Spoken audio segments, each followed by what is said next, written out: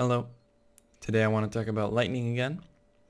I made a couple mistakes in the previous video and I want to correct them today. So go ahead and watch the first video if you haven't already, if you're interested in lightning mechanics and that sort of stuff. You may skip to a later point in the video if you just want to cut to the chase and see how to actually, what's the best way to make a lightning creeper farm. But if you want to stick around and listen to the details, yeah, I suggest watching the first video if you haven't already.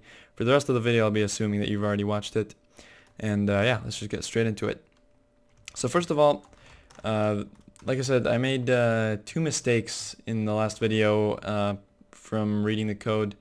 And in my defense, I read the code at 4 a.m. after waking up and not being able to go back to sleep.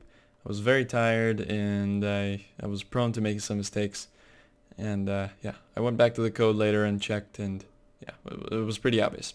So the first mistake I made was, I said in the last video, or in the first video, I said that the bounding box that it checks around the random x and z area that it selects is going to be between the lowest block that rain can reach in that vertical column and the lowest block where there's full skylight access, and expand that by 3, so that makes for usually 7 by 7 by 7. Sometimes it's more than 7 tall if the lowest block rain can reach and the lowest block skylight access can reach are not the same, for example with glass or cobwebs. However, I misread the code here and I thought it said, there's a function call, I thought that it was get height map. Height map is the thing that basically stores the skylight access. No, instead it actually read get height, which is just a simple little function that always returns 256, which is the actual world height. Yeah, pretty embarrassing. But anyway, just so you know, it checks from the lowest block rain can reach in the random x and z vertical column that was selected, 3 blocks out in x and z, in all x and z directions, 3 blocks down, and all the way up to the build limit. The second mistake I made was I forgot a pretty important logical test, or, well, I did actually read this, but I forgot, I just completely forgot about it somehow. But there's another logical test that actually happens after a position for the lightning is selected through either the entity method or just the default method, if no entities are found. But either way, it checks again that, well, it does actually a few checks that it's not a snowy biome and the temperature is like high enough, and that it's a biome that can actually rain in, so not desert or the nether. And yeah, but one of the most important things that it actually checks is, except for the skylight access, it also checks the rain access, let's call it. It also checks that wherever the selected location was, so in this case the selected location of the entity, it checks that that location can see full rain access. So yeah, that's what I missed. Now, there's a guy called Nazmus. He made a very nice video about lightning, and I very much enjoyed that video. I will highly recommend you go and watch it. It's going to be in the video description, along with my first video. And in that video, he showed basically one thing that completely got me confused because I didn't remember this little fact. He showed that creepers standing on pressure plates will actually prevent lightning from spawning in the area around them. Now, I actually missed 2 details about this. First of all, I missed the fact that that creepers, or that entities in general, check the rain access as well as the skylight access. And most blocks in the game, actually, you'd be surprised, but most blocks in the game, including ones you'd expect rain to go through, like pressure plates, rails, that kind of stuff, rain doesn't actually go through. I'd expect even fences and that kind of stuff, but no, rain doesn't go through most, like almost all of the blocks in the game. There's basically, it goes through air, cobwebs, string, and I think that may be it. Maybe vines or something like that. I don't even know. Actually, probably not vines. Anyway, rain doesn't go through most of the blocks in the game. So assume if there's any blocks above the creeper or above the entity, it's not actually gonna select the lightning. But the differences between the skylight access check and the rain check is that with the skylight access check, if it doesn't see full skylight access, it won't get added to the list, and then it'll just generate the lightning at the actual original location. If, however, an entity is found that does see skylight access, but that doesn't see rain access, then it's actually going to cancel the lightning bolt. Yeah. So, again, go ahead and go watch Nasmus's video. It's very good. And now I'll be moving on to the next part in this video. So now I want to talk with you guys a little bit more about statistics, and then we'll finally get to some design that I have. So first of all, let's recap. There is a 1 in 100,000 chance per tick per chunk of lightning generating. There are 72,000 ticks per hour, assuming 20 TPS. And one thing I didn't actually mention in the last video is the statistical amount of thunder that exists in any given amount of time in a world. So basically, rain and thunder have two separate timers that are completely independent of each other, that are stored with the world save and that are constantly running, and they both have the same timings. It selects a random amount between 3 and 13 minutes of being on. So once rain should start or once thunder should start, it randomly selects between 3 to 13 minutes of actually existing, and then once it finishes, it selects a random amount between 10 and 140 minutes of not raining or thundering appropriately. Now this means that there's about 9.6% of the time it's raining and 9.6% of the time it's thundering. But this isn't exactly true. In reality, what the game actually checks is, in order for rain to occur, only the rain timer needs to be on. However, for thunder to occur, both timers need to be on. Since they're completely statistically independent of each other, that means that thunder actually only exists for just under 1% of the time, about 0.93% of the time, which is basically the square of 9.6%. And yeah, that's not a lot of time. That's about 32.5 seconds per hour. So finally, the last thing is one creeper, which covers a 7x7 area of blocks. One creeper covers 49 out of 256 vertical columns in a chunk. And if you I've done a little bit of thinking on this matter, but it doesn't really matter how you lay out your creepers. Like, even if you put two creepers in the same 7x7 area, you're not gaining anything, because basically, to test the efficiency of the farm, you want to measure the ratio between the output to the input. The higher that ratio is, the better. Now, and of course, you're limited by the amount of input you have, because if you have several hundred creepers, basically entities with AI existing in your world, in your loaded chunks, and within distance of the player, even without distance of the player, they're gonna lag up both your client and your server by a lot. So yeah, you're kind of limited on your input, and so you want to maximize the amount of output you get per input. And basically, putting more creepers within the same area, or really any layout you can think of, is only going to produce a smaller than or equal to ratio between the output and the input to some constant number that we're going to attempt to calculate right now. The main difference is, and the main reason you should actually spread your creepers out instead of doubling them up, for example, is because spreading them out has less risk. Sure, you'll get less creepers per lightning strike that successfully hits, but you will statistically get more lightning strikes that hit.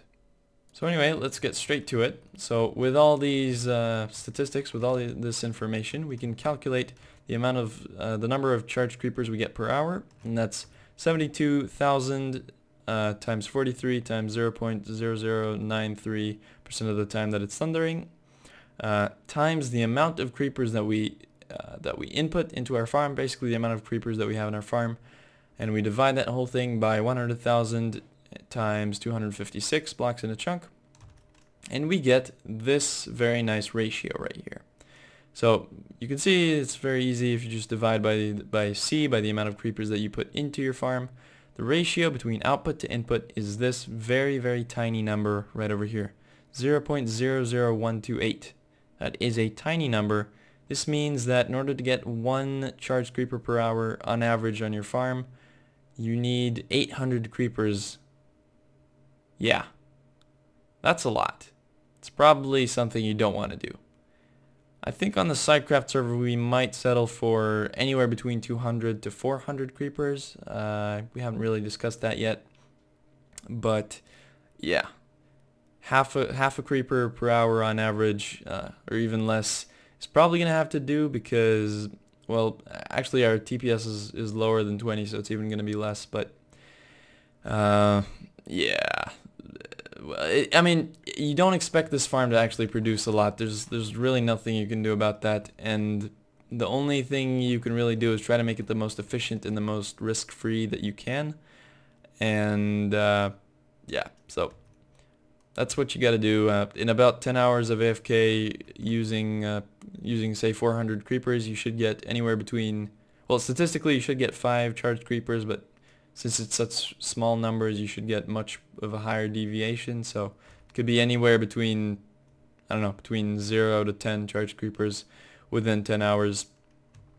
But yeah, so without further ado, I will quickly show you guys here the very nice design that we have, that a few of the guys on the SciCraft server came up with, along with myself. Basically, the creeper sits here, and an armor stand sits right up here. An armor stand is a living entity. Another fun fact about an armor stand is that it's the only living entity that does not take damage directly from the lightning strike, and it also does not take damage directly from the fire block. It does take damage from being set on fire, but if it's sitting in water, even if it's within the fire block itself, it's not going to take damage. Most entities, even if they're standing half in water, half in fire, will take damage just by sitting in the fire block itself, and any other entity will take lightning damage upon impact. Basically, lightning deals 2.5 hearts of damage, or 5 hit points of damage, and sets the mob on fire, but it doesn't do that for an armor stand that's partially subdued in water. Now, this armor stand's hitbox is mostly outside of the water. It's mostly on this block. That's why the lightning will actually generate on this block. Setting this block on fire, it has to be well, a solid block, not a glass block, for example. A block that can be set on fire, and that'll just trigger this BUD, block update detector, which will release this piston, which will drop the creeper. Now you'll notice that this creeper is located exactly 3 blocks underneath the armor stand. And since the lightning is actually going to strike the armor stand and never the creeper because it doesn't have skyline access or rain access, it will never strike the creeper. And so since the creeper is exactly 3 blocks underneath where the lightning strikes, and if you'll remember from right over there at the very end, lightning affects entities or strikes entities that are up to 3 blocks beneath them, 7x7 area of course. He's directly beneath where the lightning would strike, 3 blocks beneath it. If he was even a little bit lower, he wouldn't get struck by the lightning. And basically, I think I mentioned this in my last video, I don't really remember, but lightning has a certain chance to kill off the creeper, even if you ignore the fire damage that it deals to them. And that's basically because, and I think I did mention this, lightning randomly lives for between 3 to 22 ticks. And it has an update tick every other tick, and just in case you didn't know, entities cannot take damage from more than one source within 5 gain ticks of difference. There's some tag called hurt by timestamp that prevents that. Basically, it takes 5 ticks between damages that an entity can take. Because of this, in order to take all of his health of damage, which is 10 hearts, he would have to take 4 amounts of damage from the lightning, which would mean that the lightning would have to live for at least 20 ticks. And as I said, that's slightly possible. So it's actually roughly, I think, a 20% chance that the creeper will die directly from the lightning, and it's slightly higher than that because he can die directly from the fire after the lightning damage, even if he only takes 3 ticks of damage directly from the lightning. And basically, as I said, we want the highest amount of insurance on our creepers because the production rates of this farm are going to be so low anyway that we can't really afford to let a creeper die to the lightning. So this instantly, once the lightning strikes, or as instant as can be, it gets rid of the creeper, basically drops him out of range, drops him straight into water, so he gets put out, no unnecessary fire damage. He can take at most 3 hearts of damage, 1 fire tick of damage basically, and he will never die from the lightning or the fire. This is probably the best design. I don't see much room for improvement here. It's basically the armor stand never dies. You just got to refill the creeper each time, and otherwise it's very, very convenient. The creeper never dies. It's very reliable. Yeah, I highly suggest using this design. Also, it's all contained. It doesn't interfere with the lightning generation or anything like that. Oh yeah, and also one last thing. Since this actually checks for entities all the way up to the world height, then you don't actually need the 7x7 platform next to the creeper or the armor stand now, I guess. Actually, you can just ignore that and let the lightning hit or the rain hit all the way down below, and then it'll check for entities all the way up above. And surprisingly enough, it doesn't actually hurt the performance because it checks the entire chunk anyway. So anyway, long story short, this guy's gonna get struck by lightning. Let's just take a look at that right now. There you go. You see this creeper is almost instantly dropped out without taking almost any damage. This fire, once it goes out, we'll actually update this again, but it really doesn't matter because this is obviously mostly a one-time use thing, or at least one-time use at a time. So let's just put another creeper here, take another look. Let's focus on the creeper more this time. Yep, very, very nice. And an armor stand has 1 heart of health, 2 hit points, so if you were taking damage here, he would have been dead a long time ago. So you can see this armor stand is never going to die. It's a very nice trick, actually. So to build this, you just want to make sure that the water doesn't prevent the fire from generating. It doesn't flow here. This is going to get block updates, so you can't like do something like this and then I don't know, block it off or something. You can't do that. You have to leave it because it's going to get an update from the fire. And then redstone is obviously very, very simple. You can completely encase the creeper in here if you want. It doesn't really matter how you do this. And this water channel will just go out to wherever you want your collection to be. And yeah, this is the design you probably want to be using. I guess one last note is, in order to place the armor stand between the blocks, what you want to do is place 3 blocks above like this, place a piston, armor stand, and a fence. You can actually get rid of these 2. You want to power the piston. Sometimes this glitch happens. Get rid of these blocks, you can get rid of the fence, and there you go. Let's just quickly take a look at the hitbox of the armor stand. You can see this will always work. He's partially subdued in the water, so he won't take any fire damage, and his center of his hitbox is above this block, so that's where the lightning is going to generate. So I hope this video and the previous one together have been informative for you. I hope they're going to help you to build better lightning creeper farms in your world, and I hope you enjoyed most of all. Until next time, bye bye.